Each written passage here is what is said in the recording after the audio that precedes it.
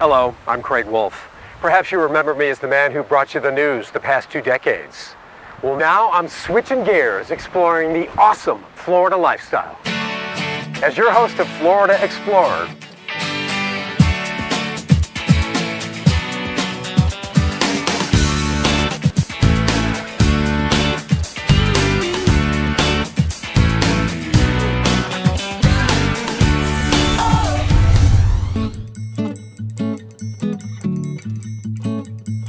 what is it like to hook a tarpon?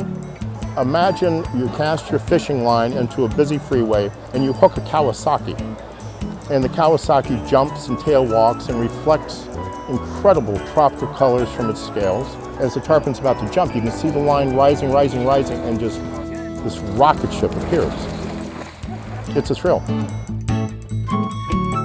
This is Doc Ford's second annual tarpon tournament. It's for a wonderful cause. Dane Darling Sanctuary on Sanibel. It's all catch and release. The tarpon is, in my opinion, one of the most beautiful animals on earth. When that first tarpon was caught in 1885, the news spread around the world. It changed not just the history of Southwest Florida, it changed the destiny of Southwest Florida.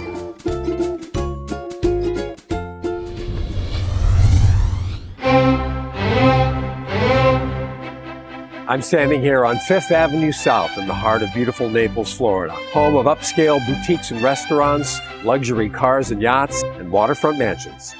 But just a few miles away, it's an entirely different story. Like here in Immokalee, where nearly 40% of the people live below the poverty line. Once a year, the Naples Winter Wine Festival reaches across this divide with one charitable mega auction. We raise the money for Collier County kids. We've given away $107 million.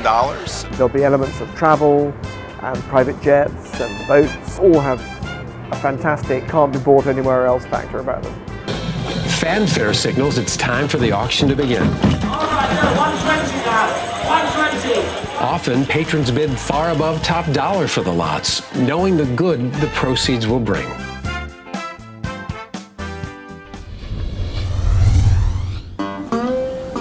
When I'm in my office in the swamp, it's a total escape. I'd like to tell people it's full contact photography.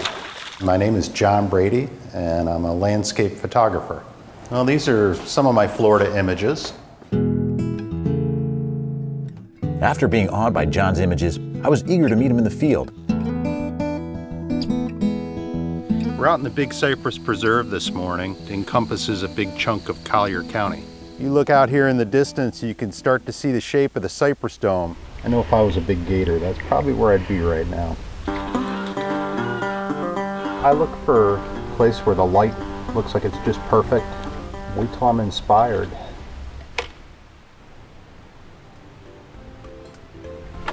And that'll do it.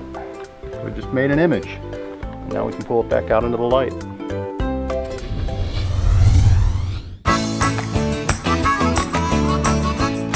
We are off the beaten path.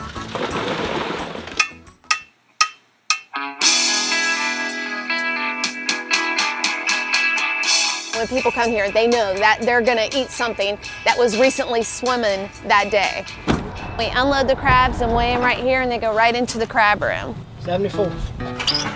We have 17 crabbers and fishermen that we keep in business. The swing and knock.